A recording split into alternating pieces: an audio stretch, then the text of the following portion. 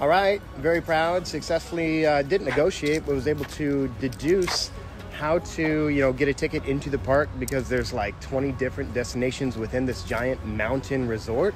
And, the fees associated with getting on and off a bus, unlimited or one way up, one way down. So I splurged. I got the full day ticket with all the, attractions as well as unlimited bus rides, which is sick. Got my little map here. Got a little bracelet. I don't think you can see it right now, but, I'm ready to rock. Let's make this happen.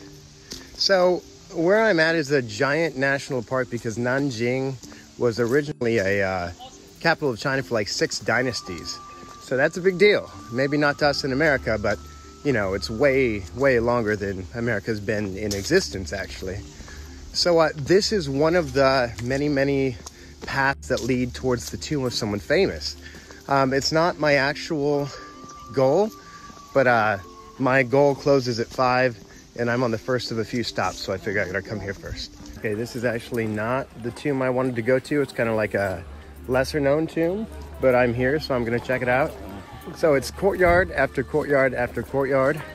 It is like those Chinese movies of ancient Beijing where like helicopter views reveal this huge area. That's exactly what this is.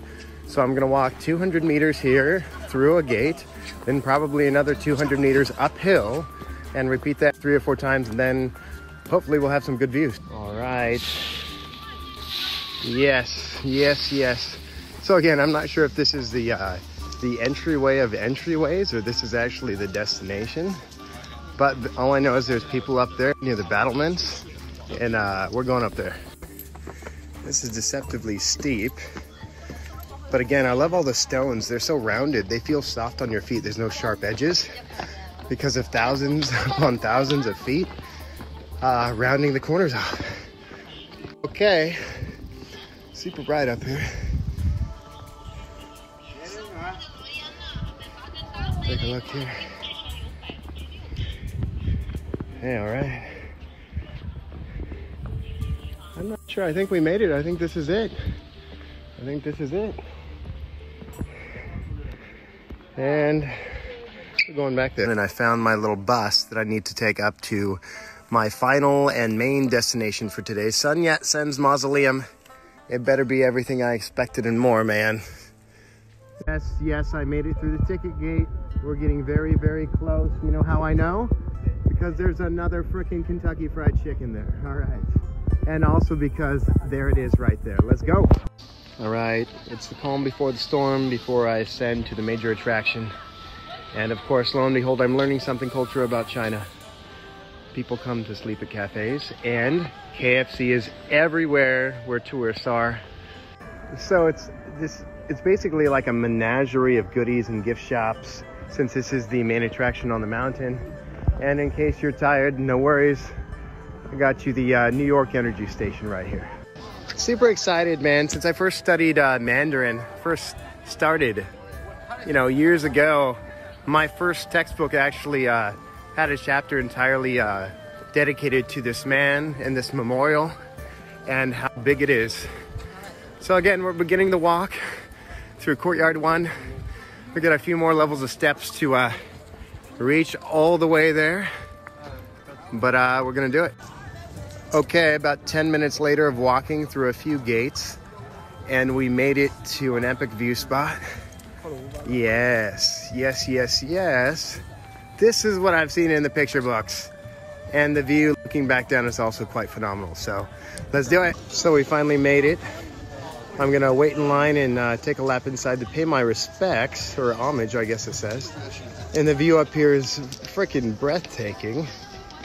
Due to the fog inherent at Nanjing, I don't think you can see lots of the buildings and epic hills. Also due to the glare, but you can kind of see all the stairs that we came up. Pretty sweet. Let's line up and go inside. So it's pretty cool. After a long walk and a few days journey, we made it to the top. And you are christened with a little bit of a garden up at the top, which is pretty cool. I just got done walking through the actual mausoleum behind me, which is as entertaining as a mausoleum could be. So I think we're gonna head back down, head back into the city and look for some grub to eat for my last night here in Nanjing. So I had no amazing plans for tonight's dinner. I just kind of walked up and down Nanjing, checking out what looks really good. And I found something that looked really, really, really good right here. It's like the biggest jiaozi I've ever seen. This guy right here. And they're making it here, so that's awesome. So it's basically a beef-filled pot sticker. So I got 5 of them for under $2. So let's see how it looks, huh? Those are my bad boys. Come back, please. 5 of these giant pot stickers filled with beef for under $2. And I'm just gonna make, look at this guy. Anyway, Chinese food is amazing and super cheap and super delicious. And I was speaking with some friends. I was originally a little bit scared at some of these unknown restaurants on the side. But they said basically the Chinese government constantly regulates these places to make sure they're clean. And the biggest thing is they're just cheap. They're cheap and they're delicious. It's authentic. You really can't go wrong with pretty much any place you pick. It's just a matter of which region of China's food you want to try. This homeboy sold me on this goat soup. Gotta try this. So you actually get a pick what you want inside of it, which is kind of cool.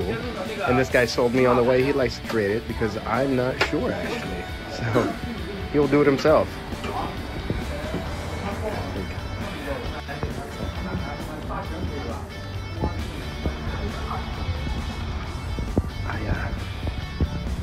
So interesting, and this is my spot.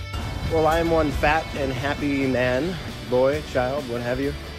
And I'm sweating profusely because of the lajiao, the pepper that you kind of have to add because it would kind of be insulting if you didn't. And it really is worthwhile if you can stomach it.